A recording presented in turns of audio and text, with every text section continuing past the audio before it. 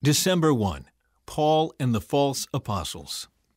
I hope you will put up with a little more of my foolishness. Please bear with me, for I am jealous for you with the jealousy of God Himself. I promised you as a pure bride to one husband, Christ. But I fear that somehow your pure and undivided devotion to Christ will be corrupted, just as Eve was deceived by the cunning ways of the serpent. You happily put up with whatever anyone tells you, even if they preach a different Jesus than the one we preach, or a different kind of Spirit than the one you received, or a different kind of gospel than the one you believed. But I don't consider myself inferior in any way to these super apostles who teach such things. I may be unskilled as a speaker, but I'm not lacking in knowledge. We have made this clear to you in every possible way. Was I wrong when I humbled myself and honored you by preaching God's good news to you without expecting anything in return? I robbed other churches by accepting their contributions so I could serve you at no cost. And when I was with you and didn't have enough to live on, I did not become a financial burden to anyone. For the brothers who came from Macedonia brought me all that I needed. I have never been a burden to you, and I never will be. As surely as the truth of Christ is in me, no one in all of Greece will ever stop me from boasting about this. Why? Because I don't love you? God knows that I do. But I will continue doing what I have always done.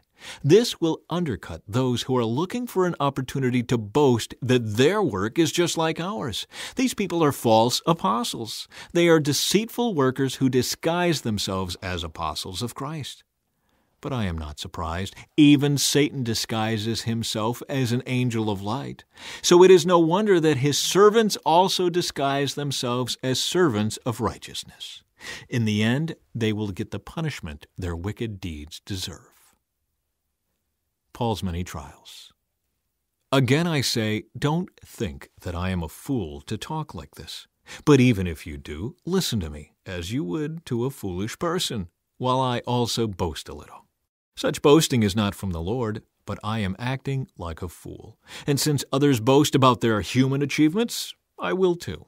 After all, you think you are so wise, but you enjoy putting up with fools. You put up with it when someone enslaves you, takes everything you have, takes advantage of you, takes control of everything, and slaps you in the face.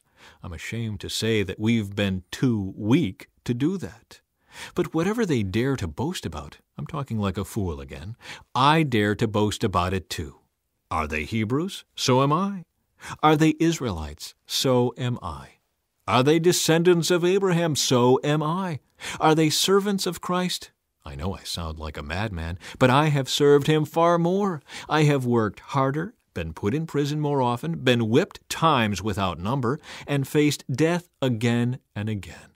5 different times the Jewish leaders gave me 39 lashes. 3 times I was beaten with rods. Once I was stoned. 3 times I was shipwrecked. Once I spent a whole night and a day adrift at sea. I have traveled on many long journeys. I have faced danger from rivers and from robbers. I have faced danger from my own people, the Jews, as well as from the Gentiles. I have faced danger in the cities, in the deserts, and on the seas. And I have faced danger from men who claim to be believers but are not. I have worked hard and long, enduring many sleepless nights. I have been hungry and thirsty, and have often gone without food. I have shivered in the cold, without enough clothing to keep me warm. Then, besides all this, I have the daily burden of my concern for all the churches. Who is weak without my feeling that weakness? Who is led astray, and I do not burn with anger? If I must boast, I would rather boast about the things that show how weak I am. God, the Father of our Lord Jesus, who is worthy of eternal praise, knows I am not lying. When I was in Damascus, the governor under King Aretas kept guards at the city gates to catch me. I had to be lowered in a basket through a window in the city wall to escape from him. Paul's vision and his thorn in the flesh. This boasting will do no good, but I must go on. I will reluctantly tell about visions and revelations from the Lord. I was caught up to the third heaven 14 years ago. Whether I was in my body or out of my body, I don't know. Only God knows. Yes, only God knows whether I was in my body or outside my body. But I do know that I was caught up to paradise and heard things so astounding that they cannot be expressed in words, things no human is allowed to tell. That experience is worth boasting about, but I'm not going to do it. I will boast only about my weaknesses. If I wanted to boast, I would be no fool in doing so because I would be telling the truth. But I won't do it, because I don't want anyone to give me credit beyond what they can see in my life or hear in my message, even though I have received such wonderful revelations from God. So to keep me from becoming proud, I was given a thorn in my flesh, a messenger from Satan to torment me and keep me from becoming proud. 3 different times I begged the Lord to take it away. Each time He said, "My grace is all you need. My power works best in weakness." So now I am glad to boast about my weaknesses, so that the power of Christ can work through me. That's why I take pleasure in my weaknesses and in the insults, hardships, persecutions, and troubles that I suffer for Christ. For when I am weak, then I am strong. Paul's concern for the Corinthians. You have made me act like a fool, boasting like this. You ought to be writing commendations for me. For I am not at all inferior to these super apostles, even though I am nothing at all. When I was with you, I certainly gave you proof that I am an apostle, for I patiently did many signs and wonders and miracles among you. The only thing I failed to do, which I do in the other churches, was to become a financial burden to you. Please forgive me for this wrong. Now I am coming to you for the 3rd time, and I will not be a burden to you. I don't want what you have. I want you. After all, children don't provide for their parents. Rather, parents provide for their children. I will gladly spend myself and all I have for you, even though it seems that the more I love you, the less you love me. Some of you admit I was not a burden to you, but others still think I was sneaky and took advantage of you by trickery. But how? Did any of the men I sent to you take advantage of you? When I urged Titus to visit you and sent our other brother with him, did Titus take advantage of you? No, for we have the same spirit and walk in each other's steps, doing things the same way. Perhaps you think we're saying these things just to defend ourselves. No, we tell you this as Christ's servants, and with God as our witness. Everything we do, dear friends, is to strengthen you. For I am afraid that when I come, I won't like what I find, and you won't like my response. I am afraid that I will find quarreling, jealousy, anger, selfishness, slander, gossip, arrogance, and disorderly behavior.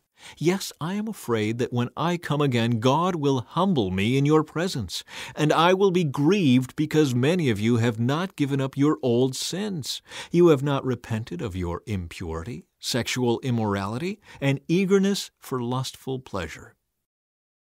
Paul's final advice. This is the 3rd time I am coming to visit you. And as the Scriptures say, the facts of every case must be established by the testimony of 2 or 3 witnesses. I have already warned those who had been sinning when I was there on my 2nd visit.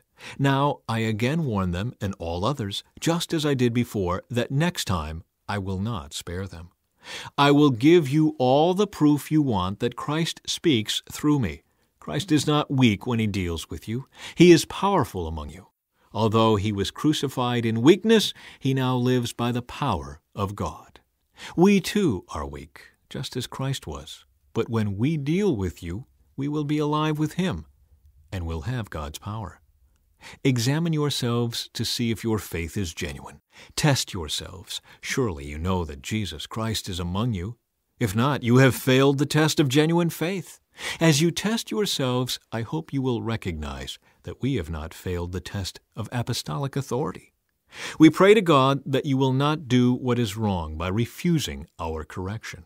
I hope we won't need to demonstrate our authority when we arrive. Do the right thing before we come, even if that makes it look like we have failed to demonstrate our authority. For we cannot oppose the truth, but must always stand for the truth. We are glad to seem weak if it helps show that you are actually strong. We pray that you will become mature. I am writing this to you before I come, hoping that I won't need to deal severely with you when I do come.